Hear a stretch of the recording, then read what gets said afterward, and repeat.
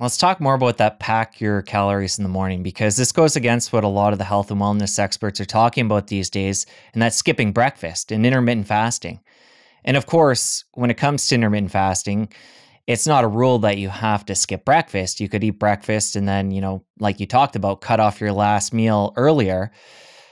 But let's get into this. Let's get into the science, because I think for a lot of people, especially when they begin intermittent fasting, they're apt to skip breakfast and have more food later in the day. So let's get into the science a little bit more here and talk about what people might want to experiment with. Yeah, so that's exactly what you just said is exactly what I did. I come home from work and for me, I get to be with my family. That's the one time a day that I really get to see them because the kids are all off to school and I don't get to see them in the morning. So that's exactly what I did. I said, you know what, I'm going to skip breakfast.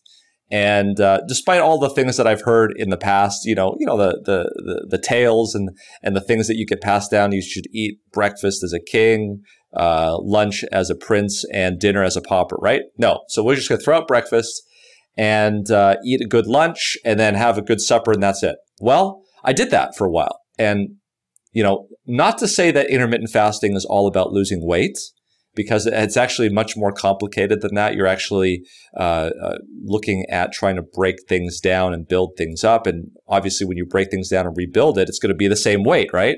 But there was an aspect of it that I'd like to see some weight loss as well, because I think that would be good. No weight loss. Nothing at all. No difference. Stayed exactly the same, doing exactly that. Then I started to research this a little bit more. There was a study that was done in diabetics in China, and what they did was they allowed them to eat as much as they wanted. They even allowed them to eat whatever they wanted. They did not restrict them. The only thing they restricted them to was the time of day. And instead of them eating at 8 o'clock for breakfast, noon for lunch, and 6 o'clock in the evening for dinner, they switched it up and they made them eat 8 o'clock in the morning, 7 or 8 in the morning, and then 10 or 11 for lunch, and then 2 or 3 o'clock in the afternoon for dinner. Okay, so in that study that they did, so in other words, they front loaded it, is what I'm saying. Okay, they did not allow them to choose. They front loaded it in everybody, and in that study there was a 20% reduction in hemoglobin A1C, and that goes to the light of whether or not this actually works in terms of insulin and circadian rhythm. Yes. The body is the most sensitive to insulin in the morning, and that's just your circadian rhythm. So if you want to take advantage of that, why would you want to, if you're going into LA, if you got to travel into LA, why would you travel at rush hour, right? You want to travel when there's no traffic. So if you have to have calories, why not do that when your insulin is the most sensitive so you don't need as much insulin, right? Because insulin secretion is the problem in terms of growth. So if you want to stack the deck in your favor, the science says, have your calories when your insulin is the most sensitive, and that's in the morning. Second thing, there was another study that was done, again, where they did the same thing. They restricted their calories to the morning.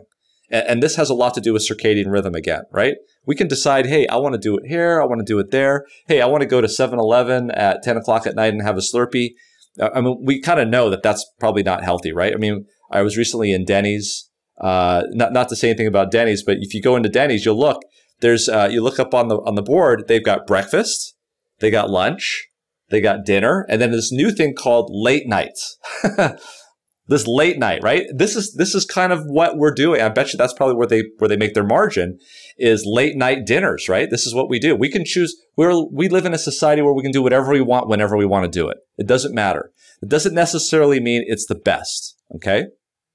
So what they did was the second study, they compressed everybody to the earlier portion, just like they did in the Chinese study. Brain-derived neurotrophic factor increased. Circadian rhythm genes improved. The sirtuins increased. We can talk about sirtuins. Sirtuins are those groups of genes that have been actually linked to longevity. So, it's controversial, and people, obviously, it's a very personal thing, like when you want to eat. No one wants to be told when they should eat or how much they should eat or what they should eat. But if you got to understand that when Disneyland closes, that's when you bring in the people to fix the park. And when Disneyland opens, that's when the guests come into the park. So you've got to deal with that reality. The reality is that over 50% of the genes in your body are timed exquisitely to your circadian rhythm. So you've got to realize that it's not just like you can choose whenever you want to eat or decide if you're going to intermittent fast in the evening or in the morning, but you've got to realize that there are consequences to those decisions in relation to circadian rhythm. If you enjoyed that clip, press here for the full episode. I'll see you over there. If you want to stack the deck in your favor, the science says have your calories when your insulin is the most sensitive, and that's in the morning. The conclusion is that are you increasing